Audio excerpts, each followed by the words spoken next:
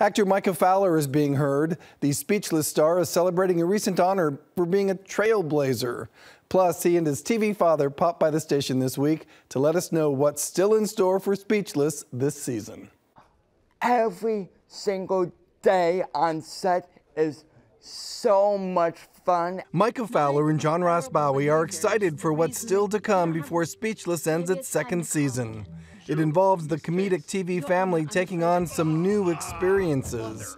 Through all of it, John says his TV son makes going to work a breeze. Flagging enthusiasm is can I say inspiring?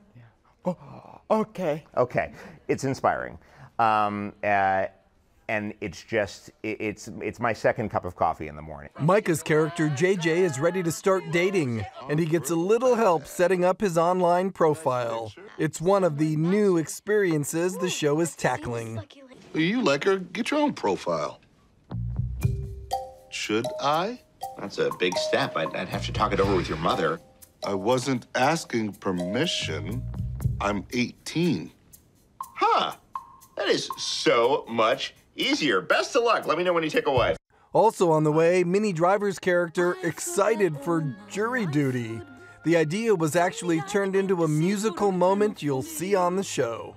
'Cause I've got a golden ticket, a special needs mom's excuse to do jack squat. So there's music on the horizon, and what else is still ahead sure sounds interesting. I will say it ends on a doozy of a cliffhanger.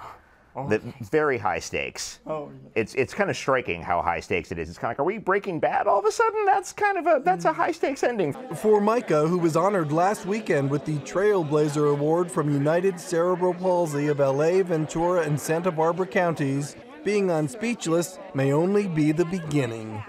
To always persevere, even if it looks sounds impossible.